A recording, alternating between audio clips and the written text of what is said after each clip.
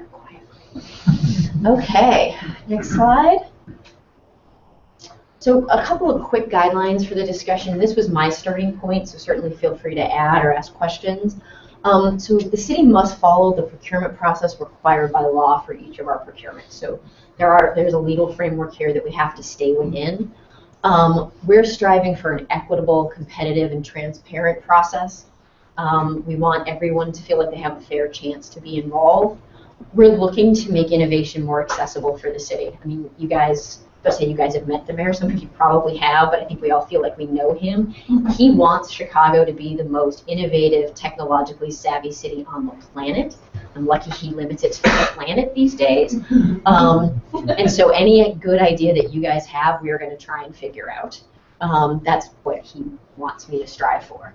We're looking to make it easier for all technology companies to do business with the city. So that's what we're here to work on. And trying to identify challenges that are posing a barrier to you to doing business with me and defining potential solutions to those challenges. So that's what I'm trying to do. Are there other things that you're hoping to get out of tonight? Somebody's going to say something eventually. Okay, so I took a stab at a starting point. Chris. And I divided up the challenges that I think you might be having. And it's always dangerous to put yourself in someone else's shoes, but I figured we had to start somewhere, especially since you guys don't talk. In terms of how to make the IT procurement process better, I divided it into process challenges and requirement challenges because there's a boatload of requirements that you have to sort of respond to or provide for when the city is going through a procurement process. So the process challenges, so sometimes it can be access to leadership in the department, whether that's me or the person who leads application development for me. There are certainly times in the procurement process where we are meant to be at arm's length to keep things fair for everybody, but there's other times where you're absolutely supposed to be able to come and talk to me and tell me what you or your company does or learn from me what my priorities are. And I know some people can feel like there isn't that accessibility, so I don't know if any of you have felt that way. Number of steps in the procurement process can feel numerous and voluminous. I know I feel that way. Total processing time from when the city may start a procurement to when you find out if you, one, can start contracting or when the contract is even awarded. Unclear hurdles. Do you even know what the procurement process is? Others, like what do you guys feel like the challenges are? And then requirements challenges, right? I don't know if you guys have ever seen a functional specification from us. I've heard both sides of this. Some people have told me your functional specifications are fantastic. I know exactly what you want because there's 400 functional specs to build one web page. And then I've heard the other side of that, which is sometimes, I won't tell you where I fall on this. I've heard the other side of that, which is 400 functional specifications to build one website. Like, can you tell me what you're trying to achieve from a business perspective and let me tell you the best way to do it? So there's two sides to that. We have insurance requirements. We require usually 3 to 4 references depending on what we're contracting for. We require audited financial statement.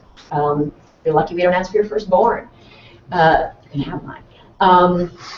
So I don't know how you feel about all of those hurdles in terms of what is required to actually sign a contract with us. There's a lot there. So this is the list I came up with in terms of how to start. So this is the starting point I had. So how many people here, since none of you have said anything yet, have actually tried to bid on a piece of city work? Anybody? Got one, two. How'd it go? Awesome. You'll do it again. It was easy. You're growing your business. It was really confusing. Okay. It was really confusing. I mean, I have an email from the procurement process right now, and I don't actually understand what they're asking me for. Okay. And I also found that I didn't fit with any of the predefined boxes that was set forth in the procurement list. You know, like you have steel suppliers and you have people that supply you with pens, but yep. You don't necessarily have people that provide you with technology or software that helps your technology operate better. Okay. Or applying. I don't know. I just didn't fit within what I saw. Okay. You guys limited me to. So that's a good point. So there's definitely some education that can be done to help figure out where people fit. Because I know there's there's sort of two approaches. Sometimes we're going to market for, and you're not the only one who's asked that question or had that challenge, because sometimes we're going to market for a specific thing, like, a new 311 system, which is a huge procurement for a giant system. Other times we are creating new pools where we're looking for people that have web developer skills, or we're looking for people with business intelligence skills. And had we been going through that process, you probably would have found an easier home for what you or your company does. And I think the flip side, though, too, is we sometimes don't know what the best answer is to the business problem we have. And that's a tougher challenge, where we probably need, and this came up in the session I think we had on Friday, where we need to come up with a better way to engage between my department and, let's just call it the startup community, for lack of a better word, or the technical community in Chicago, because you guys are developing, whether it's services or products, or however you want to word it, that probably are answers to business problems we know we have, but I'm never going to write an RFP for that because I don't know what to ask for, which is a different problem for us to figure out. And making the procurement process better is never going to fix that one, because that's a knowledge transfer issue where I need to know what you're developing first and help create a fit between you and the department with the business challenge that addresses, and that comes before we ever get to a procurement issue, and there might be a pilot, who knows, but that's a knowledge transfer issue that we need to figure out. And I think a couple of points. So if you've gotten an email from procurement people that you don't understand, certainly feel free to email back and say I don't get this. Okay. There's one caveat. So we get a lot of questions. Say it's an active procurement, proposals aren't due yet. We try to limit our communication to the entire pool. So if people have questions, sometimes companies will get kind of frustrated. Hey, I asked a question a week ago, I didn't get a response. Typically what we do is we put the response together in an addendum or a clarification, and we give it to everybody that's on the takeout list. But I'm happy to, if you want to see me at the end of this meeting. I will do that. We had two experiences. One was we knew socially some people who were in the IT department of the city, and they were, this is about 2000 or late 90s, they weren't happy with the city's first website, so they asked us to get on the second website. Yeah.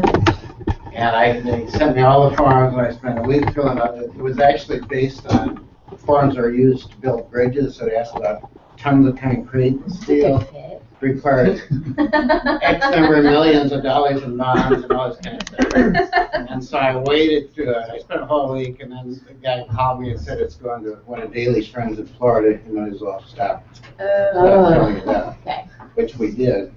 And then we did, I put together a team that did Chicago Obvious about the same time the city council passed an ordinance requiring a site like Chicago Obvious. Right. And then we got you can read the whole story on our blog, and I'm sure you have. Yep. And I went to an accounting firm that jobbed it out to a couple of guys in Cleveland, and didn't get anything at all, totally unusable thing. Mm-hmm. Paid $273,000, and I went through our WebEx timesheets, and I talked to the other guys who worked on the project. We had a total of about $50,000 worth of labor on that project. Mm-hmm. That's kind of what spurred our initial, and then John Tolman and Brett Goldstein got us in a meeting with the procurement people, and the procurement people just wanted to show us how to fill out the forms better. And we kept raising the issue, well, if you bought a bridge and the first car that went over it, if it collapsed, is that a problem? Well, as long as it goes through the process, it's not a problem. Right. But somehow, web procurement is different. You can build a website that's totally unfunctional. So we started questioning, is it in the process, or is it what's the, so that's what we're hoping you do something about it. Yeah, so I'm not going to comment on the first one. No, I know you can't. Everyone's going to sit and tell that story, you can't comment. Well, and everyone's changed since then. So Yeah. So, and on the second one, I think so. And that is what we're trying to change, right? On the second one is, and Jamie, and that's why James is here, and Jamie Ree, who's the CPO, is fully on board with this initiative. Is how do we change the process so that we can access people who have the skills like you, who built Chicago lobbyists, so that particularly around the web, right? Nobody loves the website. We know that there's room for improvement there. So how do we access the right people who can make improvements on that? And frankly, so, and it's no secret, and Juan did a good job of reminding everyone, including me, that we don't have a lot of money to do anything. So given that we're going to be spending limited dollars, how do we get the best work for every limited dollar that we get to spend? You can spend less money to get better work. That's right. The problem. No, exactly. Right. No, I agree with you. So, and I think we can get that out of this process. And even the problems that we can't fix with this process, I think we can surface, which is the other problem you brought up, which is the technologies that are being developed that we don't even know how to ask for, which that doesn't get fixed by fixing the procurement process, but at least we've surfaced that problem, and we'll work on figuring out how to address that too. So I don't have the answer just yet. But at least now I have the problem, and I think we will figure it out.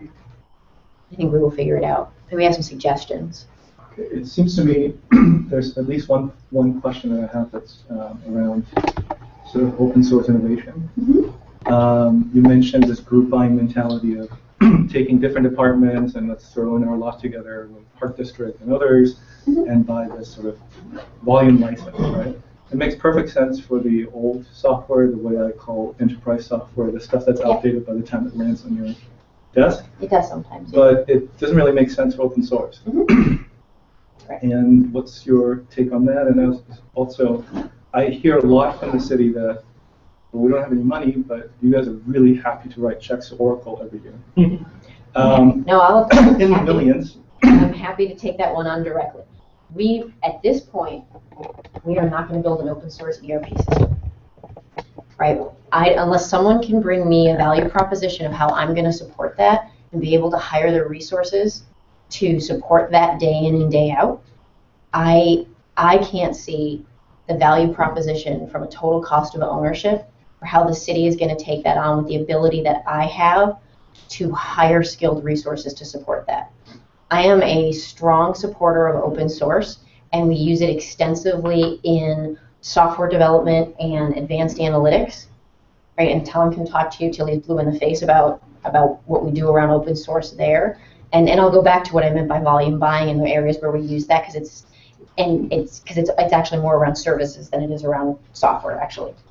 But where we invest in Oracle is actually only, I think, in our ERP system and a couple of core spots of middleware where we're actually out of it. But with open source, right, there is a trade-off, and it's not a dollar for dollar, but there is a trade-off around support resources, right? Right? Right. Depends on the open source. Yeah. It does, but you do have to support it. You have to have someone that can implement it. You have to have someone that can support it. It doesn't sit there and run by itself, right? Neither does packaged software, but it doesn't sit there and run by itself. So can we assume that the ERP software actually depends on Oracle? It requires Oracle, and if you break that you break it, right? Is that the idea?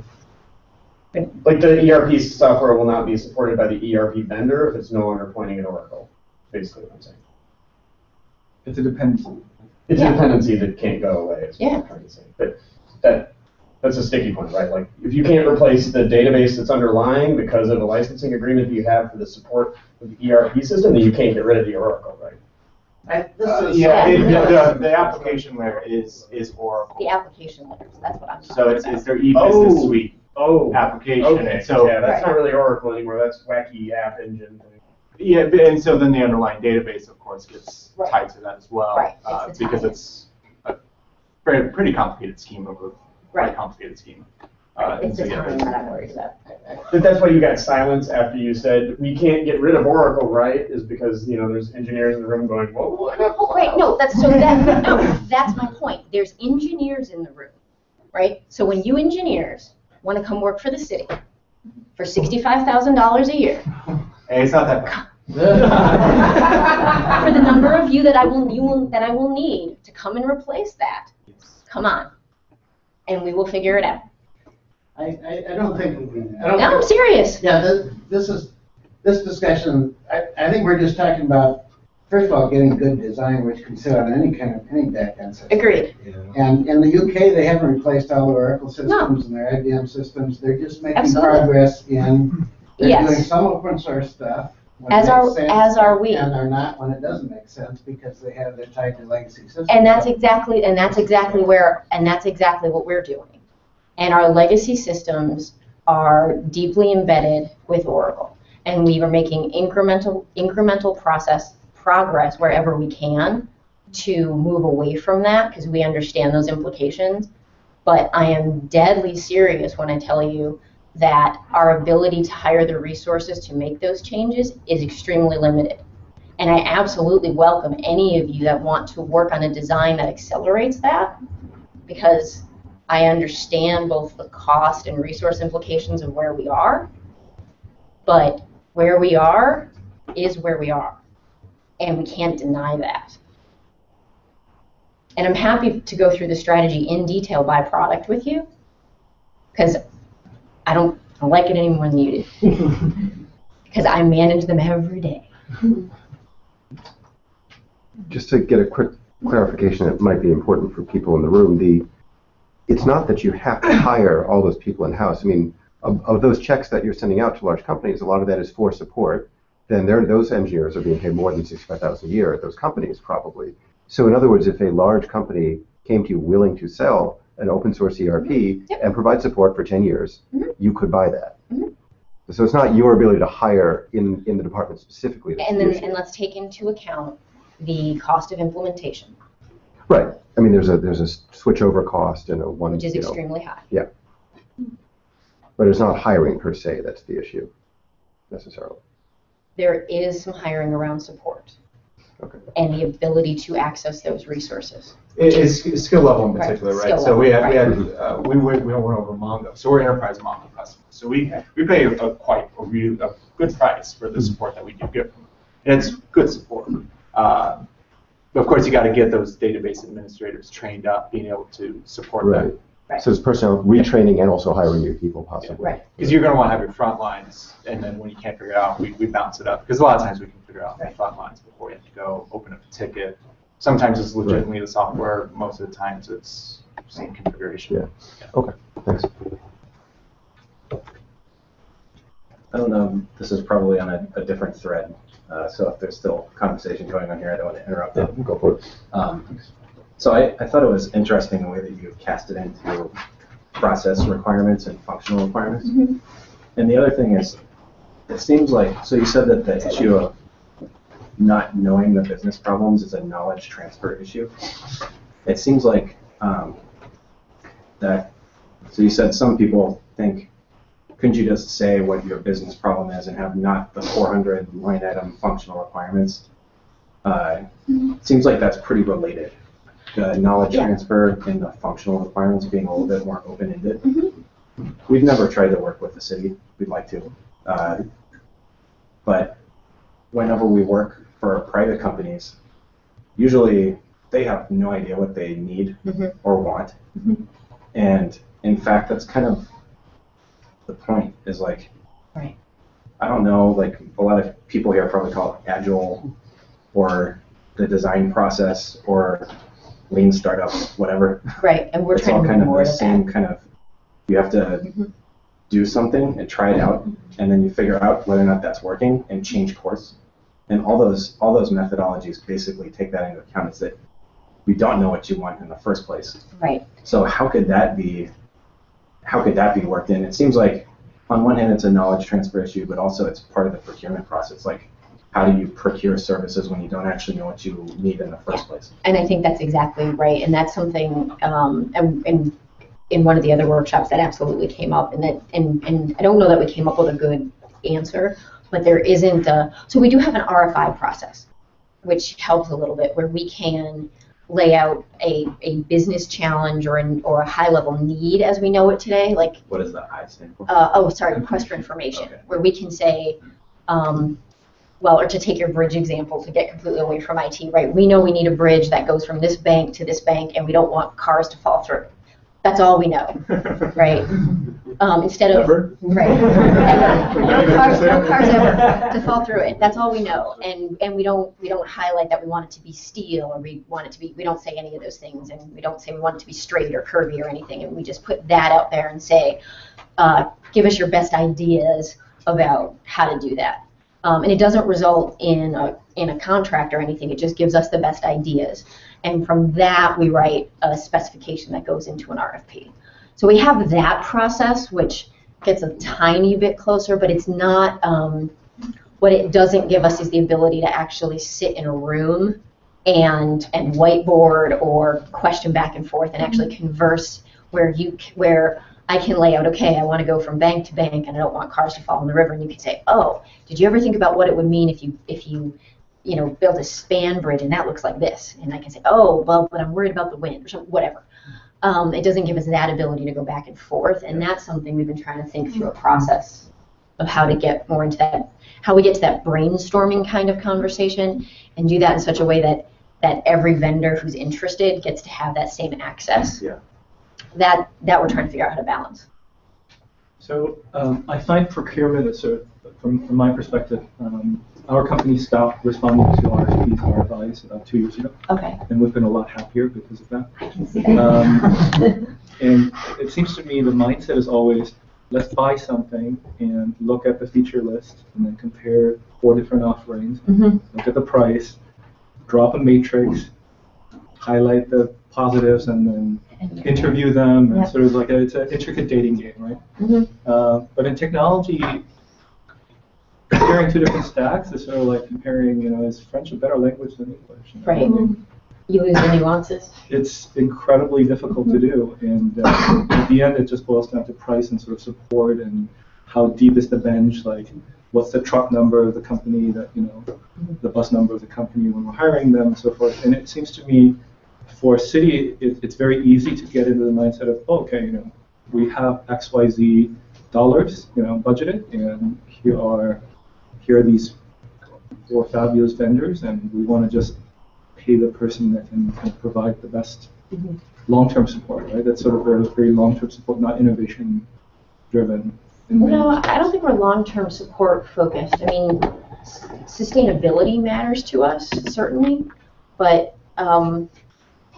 that's why one of the things that we've been considering instead of the 400 long spec list, because I agree with you that kind of comparing, spec to spec gets you, I think you worded it really well, into like a bad dating game of,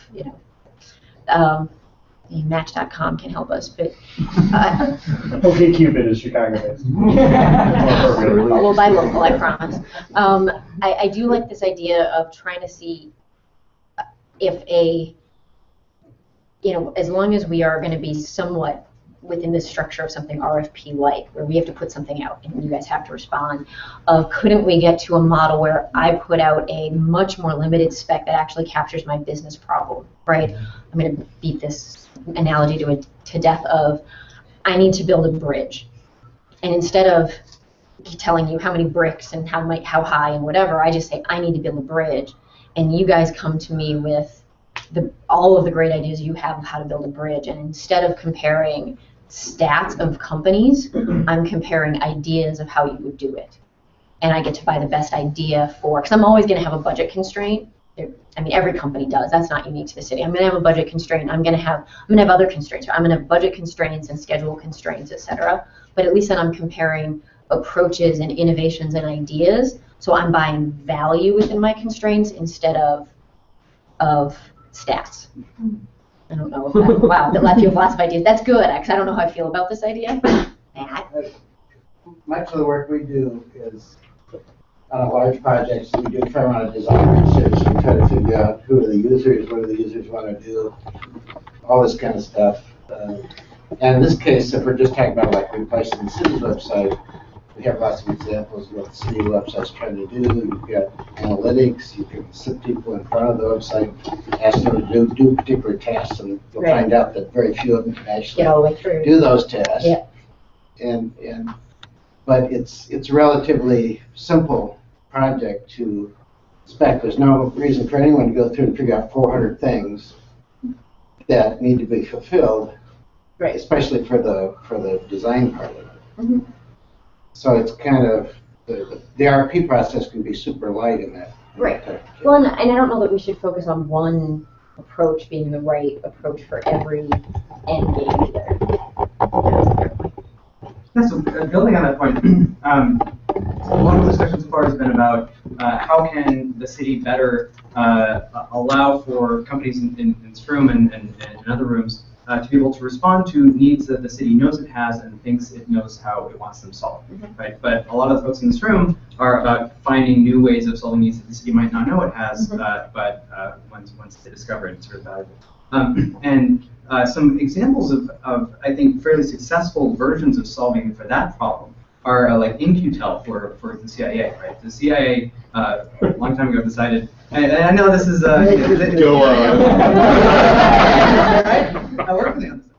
So they decided, well, we don't know what the next challenge is, but we'd like to be ahead of it no matter what. So we will figure out some way to have some relationship with a VC that is an ongoing, in an ongoing basis, is investing in companies that are solving for a particular set of problems. Right? And I'm not sure if there isn't an opportunity in a very non-InQtel way to do a similar thing with the city of Chicago. Right? I want to just throw that out there as a very highly speculative idea. But well, maybe that's the answer to the question we were talking about before: is how do we wrap something around capturing the innovations that are coming out of Chicago that address city problems that we don't even know are a match yet, right? There'll always be, I believe we will find some answer to how we connect when I know I have a problem and there's an answer out in Chicago, right? That's how we fix the procurement process. But maybe that's the answer or the start of the answer to how we wrap our arms around the innovations that are being developed in Chicago and the problems that are ever present in our city, is some sort of CIA-like body. We might want to find a different analogy to drive this idea. But yeah. So first, I want to say it's like 104 degrees in here, and so I need a little bit of an energy boost. So if everybody could go ahead and give a high five to somebody around them, I think that's going to increase our energy level. You go ahead and do that. Not just required. Okay, I'm sorry. I'm considering where my coat is and whether or not I could use it for a pillow. So one thing is I want to agree with Michael in what he was describing about preparation, or what I call it is that before we start building something, we should prepare first. Yeah. And we have a process for that. I know Paul has a process for that. But all of these things should be leveraged for it, and it should cost money, because when it costs money, and we're doing work that is specific for us to deliver that thing you can take and then use later, that is incredibly valuable. And we can always make it easier from bottom line perspective because it's a city. But in all reality, that preparatory phase is super awesome and important. Canada has this thing. I wanted to juxtapose from the FBI example. Thank you, Matt. So McKinsey & Associates built this thing for Canada. Maybe it was just Toronto. I don't remember. But basically, it was a system where you could say, here, I'm the government. This is this problem I'm having. Can we form a dialogue around this problem that I'm having and see if there are things out there that we can solve with it? And it's like a message board in combination with people saying, yeah, I think that's a complete RFP. Let's go ahead and try that. And me and Matt have had a similar conversation in regards to another project he's working on where we might venture out into building that system as well, which would be super sweet. So yeah, that's all I got. They have, but Canada also has there's a procurement process in Canada that existed to support that. and which I've actually been through. It's actually a really interesting process, and I like how it works. And the vendors are nominally paid, and I agree with you on that, right? For true design work, that's real work. It should be rewarded as such. And it really is an interesting process to go through, and you end up at a much better solution at the end of the day. And they whittle down the number of vendors as they go through. It's actually really, really interesting and an interesting way to work. You find it in a couple places in Europe too. Yeah, that's great. So kind of bringing it all the way back to what Mike was saying, I think I'm actually surprised all the hands that shut up. Nobody said this yet, but we talked about the idea of getting some information from people, put an RFI out there to get the best ideas. Mm-hmm. But what I've found in making lots of stuff is that most of our ideas are actually bad until you figure out that you try them and you realize, oh, that's a bad idea. Oh, I learned from that. Yeah. And so the key word I want to put out there is experimentation, right? That is what makes some of the best software out there. And I know there is a fundamental challenge with experimenting when you're talking about the government because things can't fail. However, some things you can test out in a way that is low risk. Mm-hmm. And I don't know how that works into the RFP process. If it's more about, you mentioned this pilot phase type of thing you could do. I mean, that seems like that's where the innovation really is actually trying to build something, seeing if it, having it fail, and then figuring out what went wrong, and then build the next thing, right? That seems like, at least that's how I like it. That's how I like it. Yeah, experimentation is a tough one. But not everything is a huge system, right? There's a lot of sure. Yeah, no, right. Not everything is our ERP system, absolutely. And gets bigger, right? Yep. We're going to bring some water, don't despair. Yay. I'm going to have to stand back up. Yes. So we were talking a lot about process. I want to switch into more of a functional role. So I personally, my interaction with government paperwork have been trying to get to funding and filling out E-rate, which is like a nightmare, right? Because the forms are so awful, right? And the forms are scary and terrifying.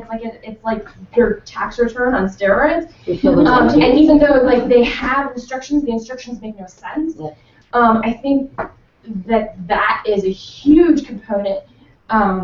Especially all of the city requirement specific paperwork to make sure that you're not knowing having a third cousin that might know Mayor Daley,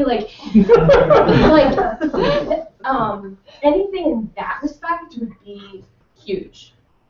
Yeah, some of that stuff's ordinance driven, so I don't have much control over some of that. So to talk to some of those requirements, we've gotten some input from other groups that have already led to changes. So some things that might matter to this group are things like some of the references used to require that you be the prime vendor. And I know that, I don't know how many of you in this room, but some startups start off with work as a sub to a bigger company. And your work as a sub should matter just as much as your work as a prime. So that's a change that we're looking at, because I actually don't care if you were the sub or a prime. If you did the work and the reference will speak to how well you did the work, that's what I care about when I'm checking your reference. So that some of that stuff we're able to streamline. So E-rate's federal, so what they require, nothing I can do. And I don't run the TIF program. But your point's taken. So we are looking at all of the sort of forms. We are taking a look at ways to either streamline them so we're still getting the information that's meaningful to us when we assess things, and hopefully not bringing the bar down, because the sort of the hurdle needs to be appropriate, but it also should be answerable. And instructions should be clear. Absolutely agree on that. And actually, to James's point, I think that actually, and I know a couple other people have commented on that, you'll actually find our procurement department is incredibly responsive. So if you're ever reading instructions to something that comes from that department and you don't understand them, just call them or email them. I can't promise you that it'll be easy to find the information, but not understanding what information they're asking for is something they can definitely help with. They will help you get over the hurdle. And typically every procurement has a contact person. Yeah. That would be the person to reach out. One thing I'm just struck by the theme in a lot of these questions is that these firms that would like to do work with the city, we're really client service firms, and a big component. We at the end of the contract, we deliver a product, Mm-hmm. but but the relationship and the relationship and the statements of works that we write are often vague because it's really a service that we're providing. And that just it seems like this is actually a kind of relationship that this city familiar with. This is called a consultant, right? Yeah. You know, and you have a qualified consultant pool, and it seems, like one thing that I'd like to do more research on personally is just like how hard is it to get into that pool? Mm-hmm. Is there maybe a way? Maybe one thing to consider is that maybe there should be another tier of pools, because I really just my own thinking and hearing the kind of questions that come up over and over again is that like many of the people who are in this room believe that in order to build good technology for our client, we have to really understand the client, and that has to happen through a rich, iterative, trusting relationship, and that's not what that is quite different, right? That's a quite different kind of offering than even something that we've been talking about in simplifying the RFP process. Yeah, no, and I think,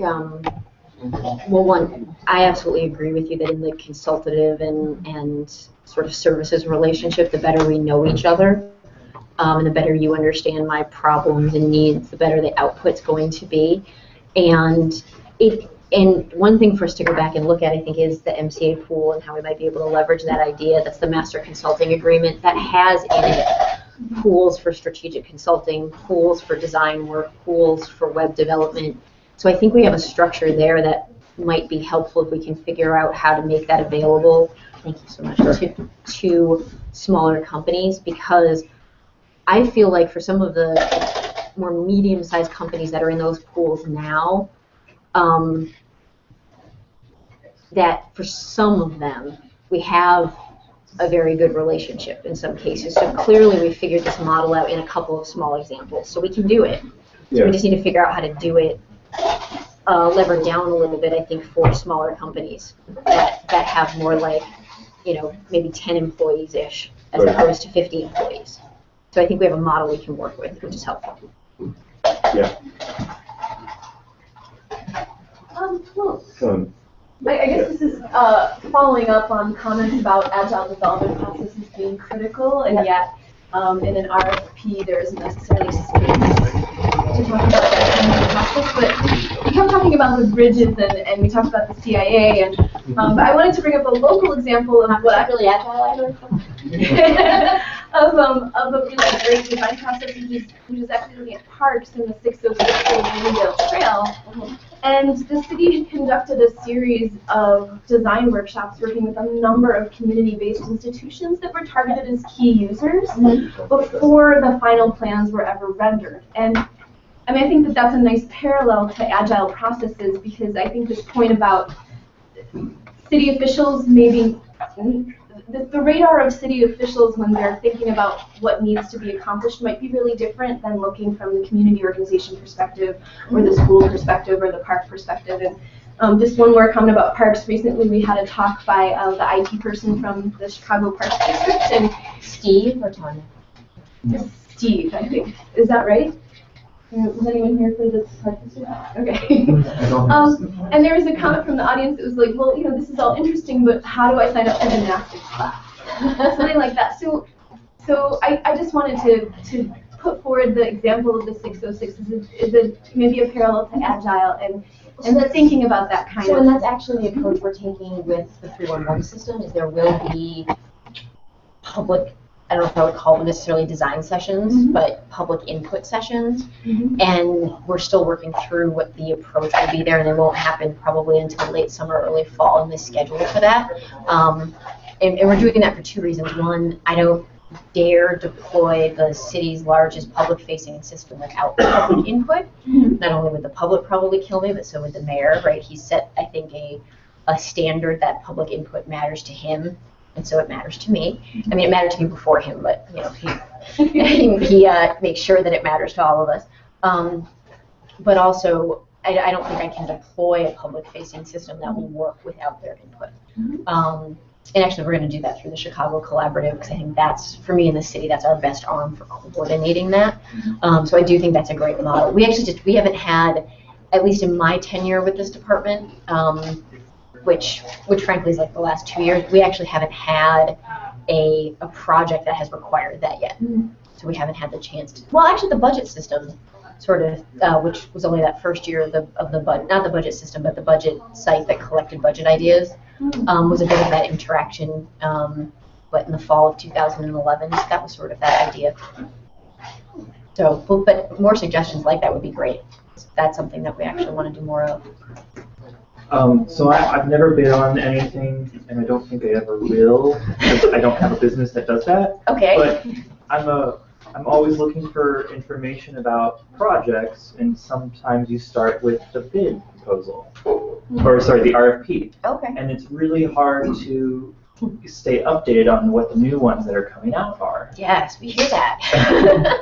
So I believe it works like there's a PDF for all the proposals that were issued that week. And you have to find the IT ones in between the sand. Right, and the file name of the PDF changes to reflect the week, which is probably a good file naming scheme. But then it means like I can't really rely on finding it in the same place every time. Or sorry, the latest proposals. Right.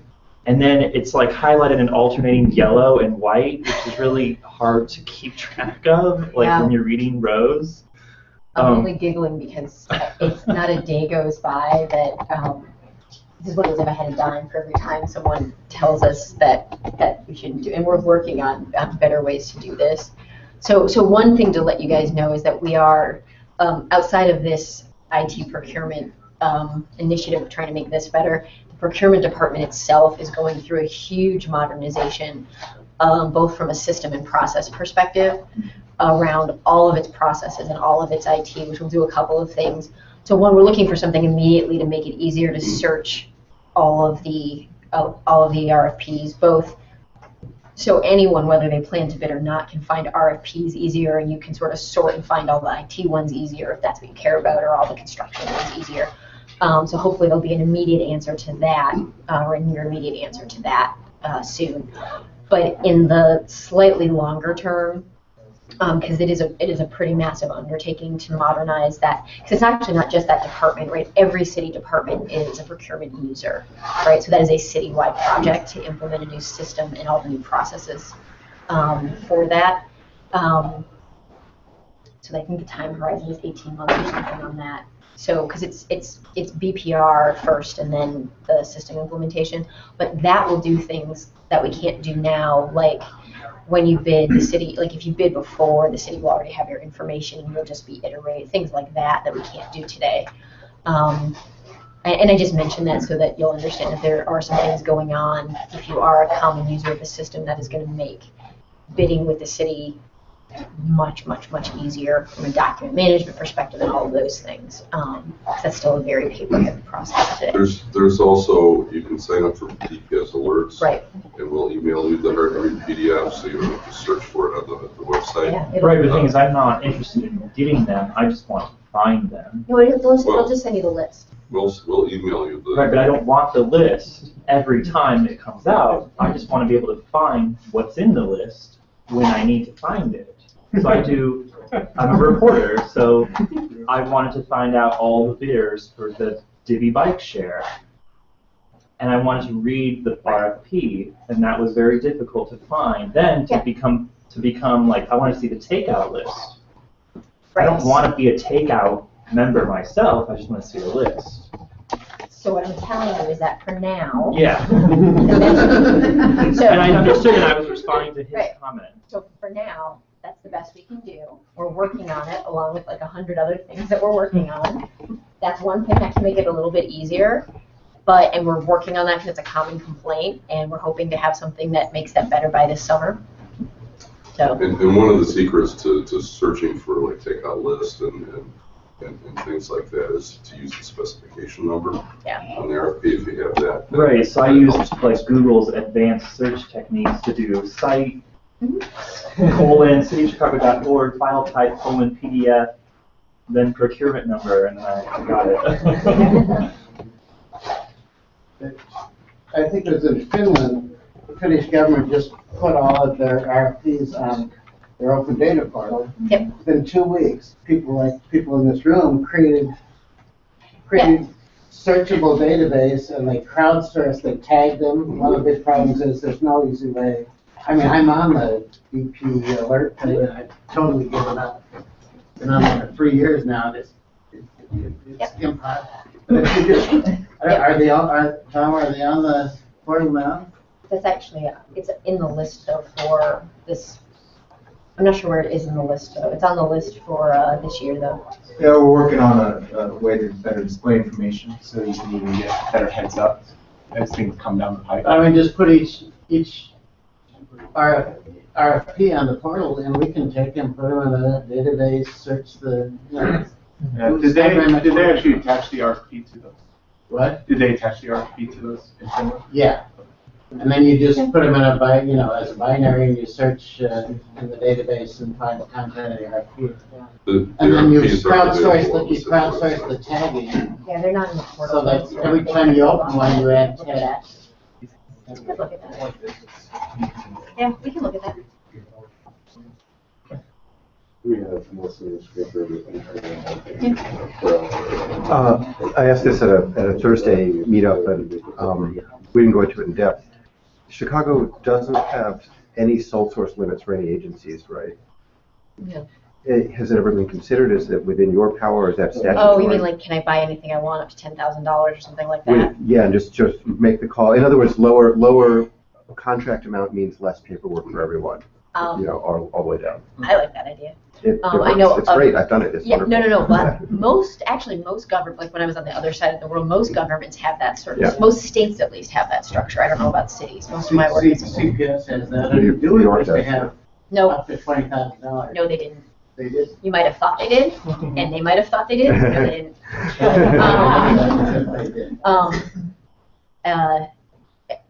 I like that idea. I'm open to proposing that idea. Okay. And actually, the discussion there is actually what's a functional level. Yeah. I'll send you an email. I'll tell you some past experience that has been very functional for us. Because I know that, working at the state level, I certainly, especially around like design work, et cetera, which carries relatively low risk because you're not actually implementing something that's, but is very important, as you said. You can get an awful lot of really interesting design work done for $20,000, $30,000. You can get a lot of really interesting design work done. So that's definitely worth a discussion. Absolutely. So I have to imagine that other cities have the same problems as Chicago. Has there ever been the thought where like pooling resources between major cities to solve the same problems?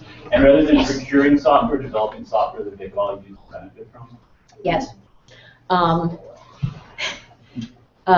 Yes. I don't have a good reason for why it doesn't happen more. I'm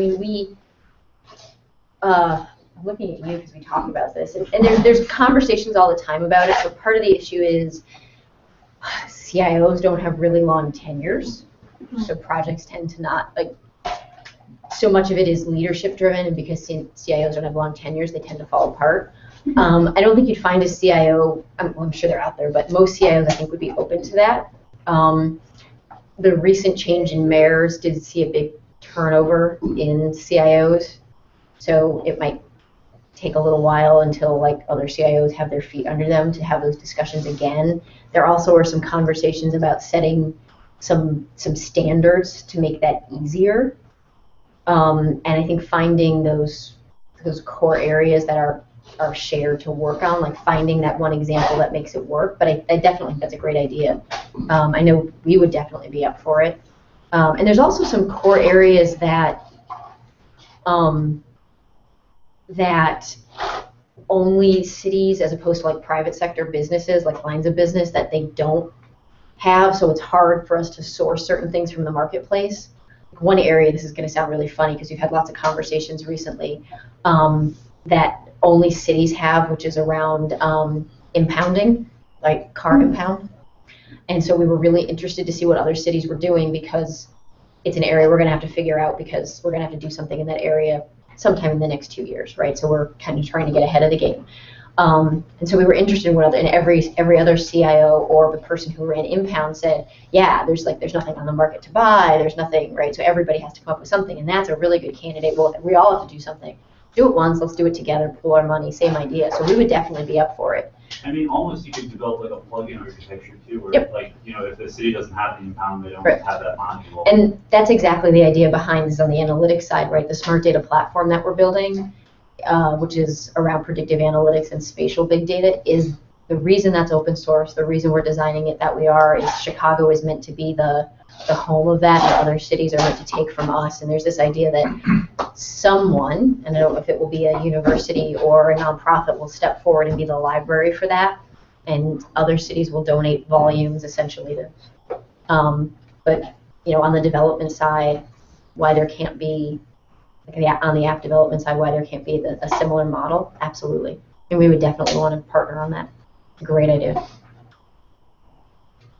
Yeah, so kind of going back to, I think your name's Derek? Yeah. His point of experimentation and what you said about sort of lacking resources to experiment. One of the places I've seen some of the most brilliant solutions to problems that we don't know exist yet is hackathons. I mean, give developers and a big goal, beer, and pizza, maybe some donuts. Incentive, and see the blueprints of the next skyscraper built up. Yep. I mean, this is a hackathon, but like, we're not trying to solve a problem that we don't know exists yet. Yep. You know, and I would personally be interested in doing one. Sure. We're and there's always, you know, places willing to host. We're always willing to bring, if it's a city problem, bring resources to the table that can describe, like, you know, if there's a need for some policy input or whatever, or a particular department. And then I think the key with the hackathon is always making sure that there's a way to do follow through. And there's some interesting things actually going on. It's probably in the U.S. too. I'm aware of what's going on in Europe around going from a hackathon to a shared platform to hack at home after, so that like, it can go on for a couple of months. Because you know, usually a hackathon for one day doesn't actually get you to end the job. So maybe you don't have the resources to find out about the problem that you really need to solve, but maybe a hackathon reveals that problem. Yep. At the very least. Sure. Oh, definitely. Question from Twitter. Last time it was the internet, now it's Twitter. They're after me. Greater Good Studio says, "Hello, Brenna Berman! Exclamation mark. Can you make it easier to match up local government agencies and small businesses like us? For example, we're in a grant with the Chicago Department of Public Health." Sounds like they've already been matched, but yes. Yeah, no, and actually I had this conversation with a niche company that is in the smart energy space, like energy efficiency space. So like I'm mostly like the general IT department. There are really, really specific technology initiatives going on in given departments. So I definitely can be the front door for people that want to find where in the city they should connect and who they should talk to. So I'm more than happy to be that person, which like goes to that one bullet up here about access to leadership. I may or may not be the person you should be talking to, and I'm happy to help you find that person. Absolutely. Thank you. Why not do something like innovation fellows, like source people before you need them? They do. We do. We do. We have fellows, but that's a specific program for grad students or college students, both, whatever. What do you mean by innovation fellow? Well, I mean, like, so working in education, and I'm a former teacher, so I'm very about efficacy. So in working with like customers, we have like research partners essentially. So as we dig into what's working and what's not, we get to interact with them multiple times. And so what we're coming to is a product that functionally works in their workflow because they were a part of the process. Okay. I feel like there's probably ways to do that in energy and in design and in a lot of the kind of overarching areas that the city wants to improve in.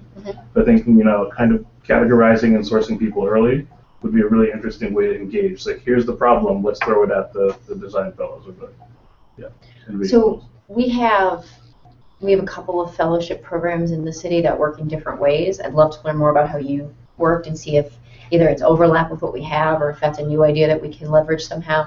We also, I mean, we're sitting in an incubator now. There's others in the city for different things. I think it's probably very, very possible that there's partnerships that could fill some of these gaps that we haven't figured out yet. So I'd love to know more about that and figure out if there's a fit. Absolutely. That's a great idea. So just continuing on that, projecting forward to a year when they expanded out of 1871, and one of the 4 verticals they talked about is government, and let's say that there is a VC firm that is specifically targeted at funding government contracts or government-related software. This is, I guess, a legal question. Is it possible for a city official to sit on the board of that VC fund to at least review applications, to be able to say, oh yes, this is a good idea, you could really use this, we couldn't? I'm hoping you say yes. Yeah,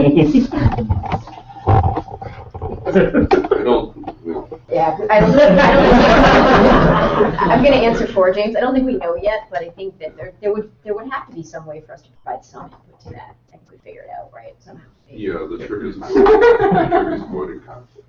Yeah. There's a big one in Louisiana where Teach for America person was on the board of ed as well. Right. Yeah. They ran into trouble, big trouble in Louisiana with that. So. But the value of that, let me get this much wrong. Sorry, no, I'm gonna go. The value of that ads is that it lets you try stuff and incubate stuff without taking on risk, without needing to go through the whole procurement process, right? Right. But we've also found other mechanisms to bring this is slightly different, but we found other mechanisms to bring like pro bono companies to the table in the city without jeopardizing their ability to bid on work in the city at other times, which is so we've found and these were perfectly appropriate mechanisms. So we found ways to make it work so that companies are getting input from the city so that they know they're on the right track. So they're getting the business input they need from the city, and we're not crossing any of the ethical boundaries or whatever that the city is bound by because we're managing public dollars, et cetera. So I'm watching the development of that vertical very, very, very closely for obvious reasons. So I'm sure we will find a way for it to work. There's also lots of people in the city that have left city government and moved into the nonprofit space, or we have the Chicago Collaborative, which is the nonprofit extension of sort of government tech efficiency, like that's the design of it. So purposely, so there's people out there, Matt, who know a lot about what we do on purpose, who can provide input as well. So I'm sure we would figure some way for that to work. It's too valuable for us not to figure it out. We would have to avoid what happened in Louisiana. None of us look good in orange. So touching back on the idea of the innovation fellows, so it's interesting, like thinking about it from that framework, and then going back to sort of earlier in the conversation where you were citing some resource constraints for it. I can only pay people $65,000, and like that's not attractive enough to go work for government or whatever the number is, somewhere in that ballpark, right? But all of a sudden, when you say you're an innovation fellow, like that sounds cool, right? And like actually, plenty of people go work for the federal government under their Presidential Innovation Fellows program. I don't think they get paid very much. Right? Yeah, they get paid very little. But it's the culture of being a fellow, having sort of this vehicle, having a class of people that you can kind of. Right? Yeah, there are plenty of people, and like. Look at this room of people who do stuff for free already. And like they would do that. Well, no, and let's be clear, there are parts of my department, right? Yeah. When we have openings for data engineer, I get more applications than I know what to do with. And to be clear, right, that position pays a bit more than $65,000, but it doesn't come anywhere near what data engineers in the private sector make. But it is, I would argue, that we have the leading municipal data analytics program in the country. And you guys all live in Chicago, so you should all be nodding. Yeah, of course. Just can't wait to see it. Talk to you about it whenever you want. And we are happy to have any of you. There are lots of ways that we can have you come and volunteer your time to be part of it, actually, without too many hurdles. But we get more high-powered, like high-quality resumes than we know what to do with for like one position that we have to hire. It's fantastic. And then when I need to hire a web developer, And we actually will be posting for actually 2 or 3 of those shortly. So as long as I'm here, I might as well do the pitch. And I want to say the salary for that is. I don't know. I know you're like backing with, let's call it 75. Not a ton. I know that, but you can still feed your cat, right? It's not peanuts. If you got 3 kids and a wife, probably not so much. 3 kids and a husband, depending on what your family style is like. But we do some pretty amazing, internal development, and I'm in the process of trying to build inside development capacity in the city of Chicago so that, one, we're not as married to packages as we are today, right? I don't want to be there, but there are real reasons I'm there. And we're doing mobile development for one of the largest in-field workforces in the country, right? We are serious about mobile development. And not only that, but, and you guys run startups, right? You are intrigued by building teams and building foundations, right? You don't want to go work, I'm assuming because you're sitting here, many of you don't want to go work for a big company and have someone who's already done the design hand it to you and say, go build this, right? You've either already done that or you don't ever want to do that. And so I'm building a team, right? So there is room for you to come in and build the foundations, decide what you're going to do, build the culture. It's a blank slate right now, right? That's why there's so many openings. And this is something the city hasn't done before, right? We have traditionally done all of our web development through contractors.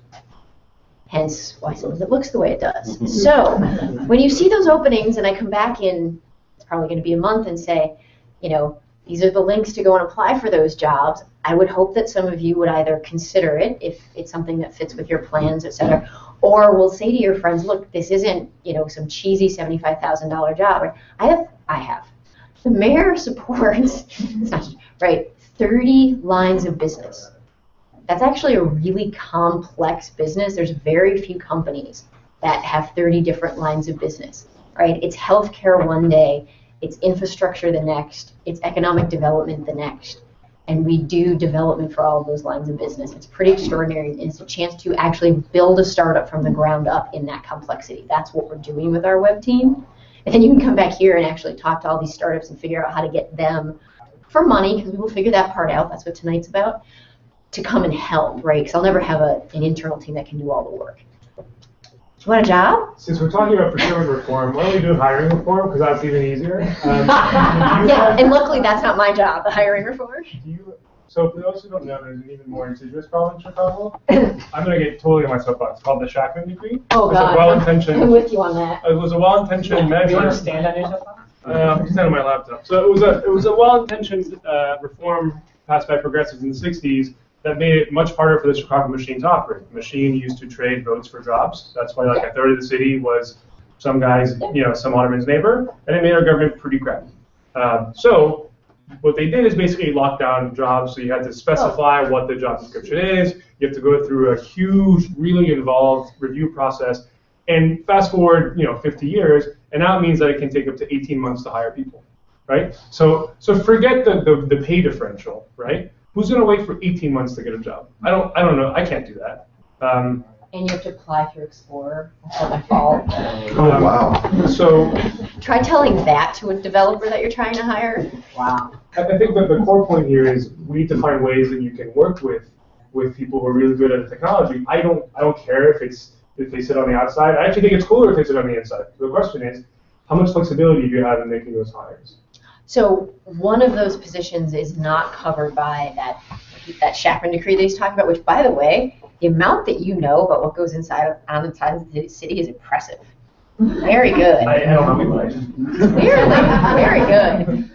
So one of those, which is the director of, title keeps changing, you can make it up if you want. One of those will be like the director of like software architecture and development or whatever, the person in charge of defining and leading this army of 3 software developers. That one is not covered by the Shackman decree. So I can hire whoever I want. If a little green Martian shows up and he's got the skills, he's in. The other ones are covered by that decree, which means, and it's not quite 18 months because a lot of that is time that I have to go through before that job posting ever hits the public.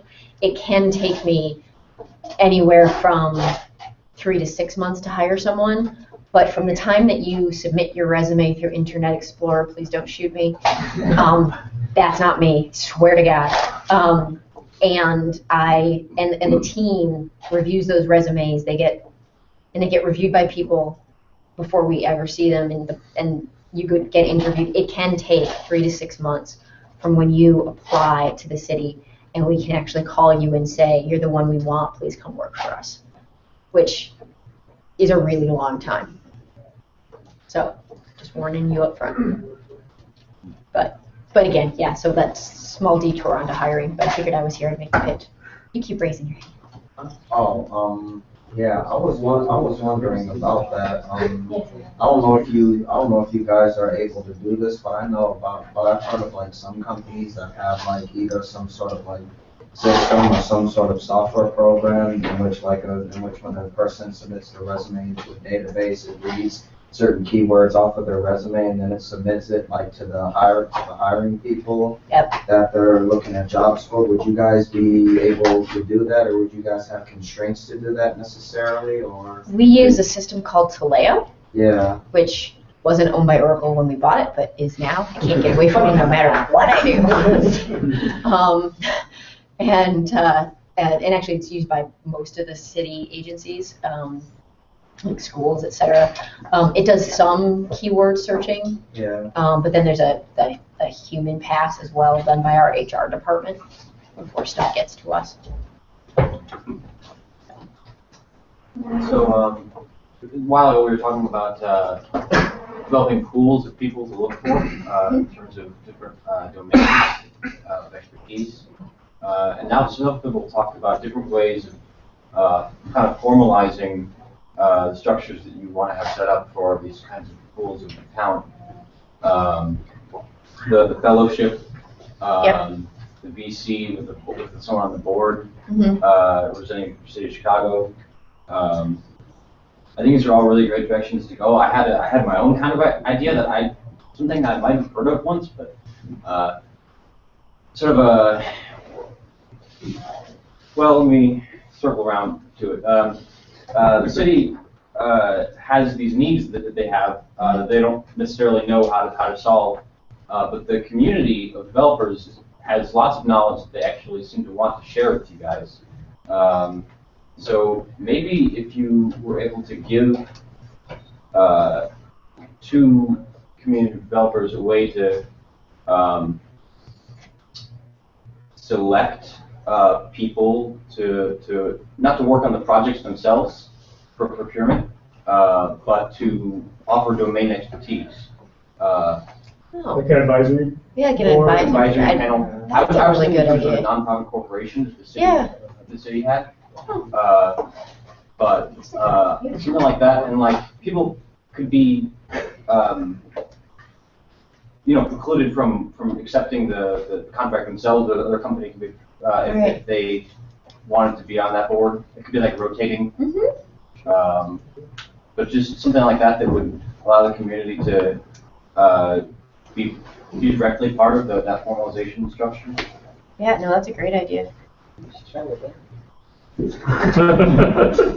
wrote down most of these ideas. Sound that. The reason I wrote down all the ideas but yours. Oh yeah. I thought of like how is Linux developed right now? The operating system Linux, and the answer is that it's not developed by a bunch of geeks and hackers anymore. At least not directly. It's developed by big companies. It's developed by Google and IBM and whoever else. And the reason that they're doing it is because the community basically realized that they can open source these responsibilities by kind of making it a social stigma if you're a big company and you're not contributing to the development of this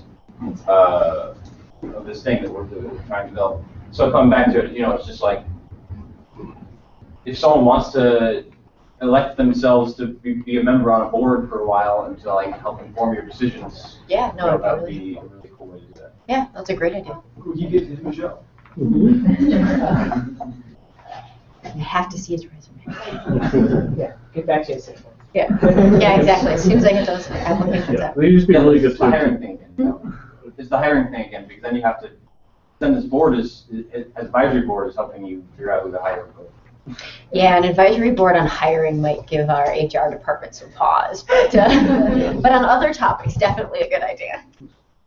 Yeah, I think it's just good to get to know, what your bench is. Like, any good coach definitely needs to know, what happens down the line. Like, the first 5 minutes of the game is great, and that's really kind of like who you're selecting ultimately for the, RPs. And but it's really just, I think, important to get to that level where you do know.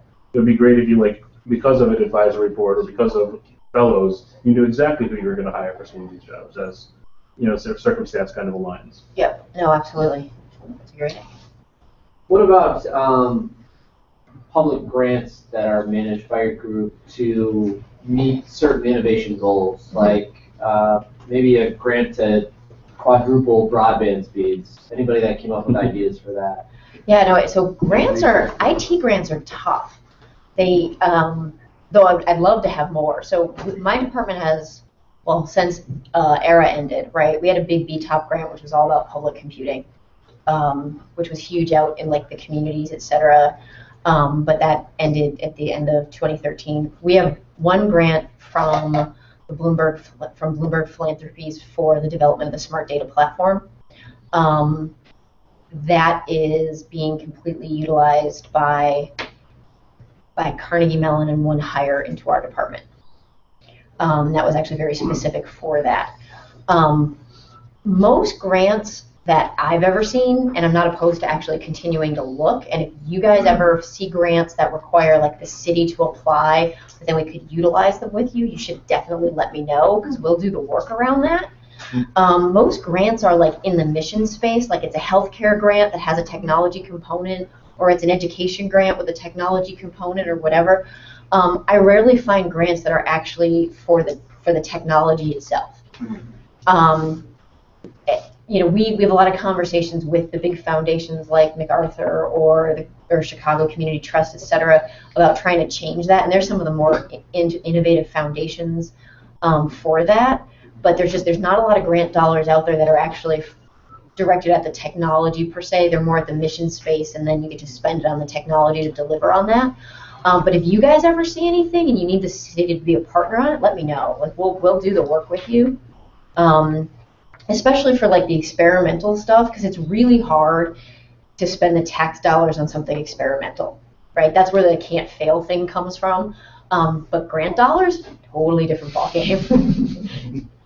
So failure encouraged. Right. No, but it is. It's not that you don't have to be careful with the money, right? You still want to be a steward of the money, but it's not it's not taxpayer dollars, so we can be a little more adventurous with it.